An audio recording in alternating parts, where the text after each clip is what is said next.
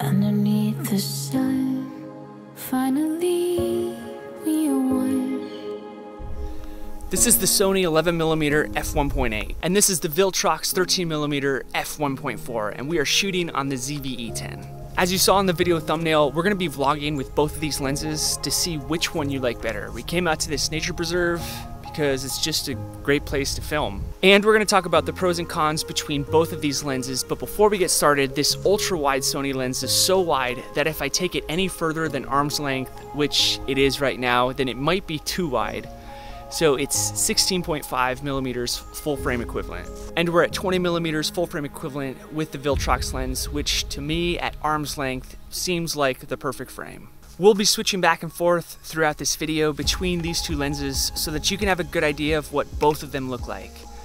But we're not only gonna vlog, we're gonna talk about price, weight, focal length, astrophotography, and other features of both of these lenses. The Sony lens is so light when you do arm's length vlogging like this, it makes it super easy. It's probably because it's plastic. I think it comes in at about 181 grams. And the Viltrox lens comes in at 420 grams, which is a big difference, and you can definitely feel it at the end of your arm.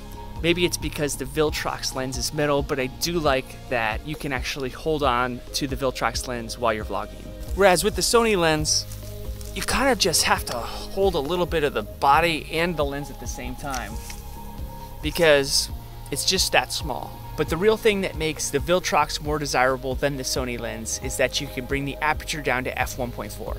So just take a look at that background with that f1.4, and now I'll show you what the Sony looks like at its fastest aperture, which is f1.8. And this is the Sony's widest aperture, which is f1.8. As you can see, the background's still pretty blurry, but not as blurry as that f1.4 that you get with the Viltrox. The Viltrox lens doesn't have any buttons on the outside, but it does have a nice aperture ring, which is super smooth. The Sony lens does have a couple buttons on the outside, which makes it nice. It has a focus hold button and also an autofocus, manual focus toggle switch. All right, back to the inside. I wasn't made for the outdoors. These mosquitoes are eating me up.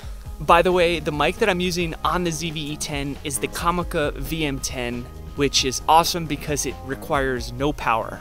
So literally just throw it into your camera bag when you're ready to shoot with it. And also the cool thing is it comes with a little wind muff. So when it's windy out, you won't hear those puffs from the wind. Another cool thing about it not requiring power is you don't have to worry about charging it. So you can just throw it in your camera bag and just connect it to your camera and go when it's time to start shooting. Here's what my audio sounds like if I didn't have that Comica mic hooked up to my camera, so you can see how much of a difference that little microphone makes. All right, so now we're back inside. Another desirable thing of the Viltrox lens is that it goes for about $430. And the Sony lens is going for $550. So they're both reasonably priced, but the Viltrox still beats out the Sony when it comes to price. Now let's talk about autofocus. I'm shooting in 4K 24, and I have eye detection set to on the ZV-E10, and my focus mode is that little square that sits in the middle of the display. It's called center focus, so that anything that's in the center of the display will focus. So what I'm gonna do is I'm gonna quickly duck down and we're gonna see how fast the ZV-E10 and the Viltrox lens together can connect with that focus.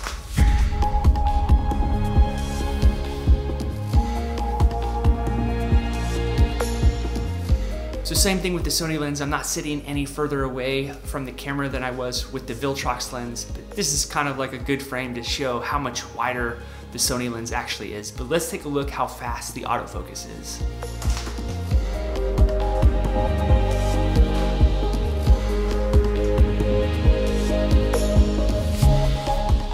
So as you can see, they're both lightning fast, but I do think that the Sony has an edge when it comes to autofocus and focus breathing. Now I do want to talk about vignetting because whenever you're dealing with ultra wide lenses, sometimes you get some vignetting on the outside of the frame.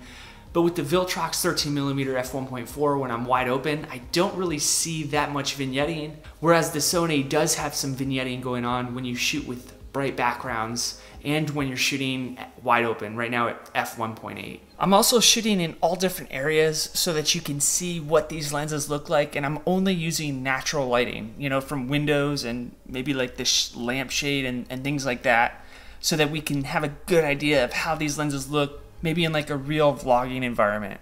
Now, up until now, I've had active stabilization set to on with the ZV-E10 because I didn't have a gimbal with me and I wanted to see how the footage looked when I was walking and when I was standing still and on a tripod. But now I'm going to turn it off so that we can see how wide this lens truly is without any stabilization that punches in. So here's the Viltrox lens, and you can see what a big difference that makes when you don't have active stabilization set to on. So in my opinion, if I wanted to use this lens more often as a vlogging lens, then I would probably just throw it up onto a gimbal. Now let's take a look at the Sony 11mm lens to see how wide that actually goes. So now with active stabilization set to off, you can see how wide this lens truly is. And this is what I was talking about before when I said, if you go arm's length, it's almost too wide. So you almost want to kind of bring it in a little bit, which is kind of nice. But at the same time, it is an ultra wide lens, and when you have active stabilization set to off, that's when you're really going to start to see a lot more of that vignetting. Now I have active stabilization set back to on in the ZV-E10, and you can really see how much it punches in even with this Sony 11mm lens. Now, one of the things that you have to remember is that this lens doesn't come with any type of stabilization inside of the lens, so you really are stuck with whatever stabilization you can get from a gimbal or whatever's inside of the camera. And same thing with the Viltrox lens. You can see the big difference that you get when you use active stabilization on the ZV-E10. But the Viltrox lens doesn't have any in-body stabilization either, so you're really stuck with whatever stabilization your camera offers or whatever you can get from your gimbal. Now, if you're into ND filters, the Viltrox lens has a thread size on the outside of it, which is 67mm. So you're gonna wanna try to get an ND filter that's actually 67mm, not really much more than that, because if you step up rings, you might see more of that vignetting effect. And the Sony lens has a thread size, which is 55mm, but again, you can't really use any bigger ND filters or polarizers than 55mm. Because if you do, and you start using step-up rings, you're probably going to see some vignetting. Although you really are going to start to see vignetting when you open the aperture all the way to f1.4 on the Viltrox or f1.8 on the Sony. In my case, I haven't really noticed much vignetting with the Viltrox lens, but I do notice it with the Sony lens. So that is something to think about when you have the aperture fully open, in the Sony's case, f1.8. But as soon as you bring up the aperture to like f2.5 or f2.8, then that vignetting clears up. So it kind of takes away from that beautiful bokeh that you can get, because who wants vignetting in your shot? But it only really happens when you have a bright background, like a bright white wall or maybe overblown skies. So if you're shooting in a lower aperture with the Sony lens, just try to make sure that your background isn't that bright. I went out last night and shot some astrophotography with both of these lenses. I'm pretty sure that I got the Milky Way. For anybody out there who's an astrophotography enthusiast, please let me know in the comment section if this is actually the Milky Way. Take a look at both of these pictures to see which one you think performed better when it came to shooting in astrophotography. My ZV-E10 has never had this many lens changes in such a short amount of time during this video. My conclusion is that no matter which one of these two lenses you go for, you can't go wrong. They're both super sharp. I think when it really comes down to it, you're splitting hairs between these two. I would say the Viltrox to me is my favorite lens when it comes to wide-angle lenses with the ZV-E10, so I'm going to stick with this one.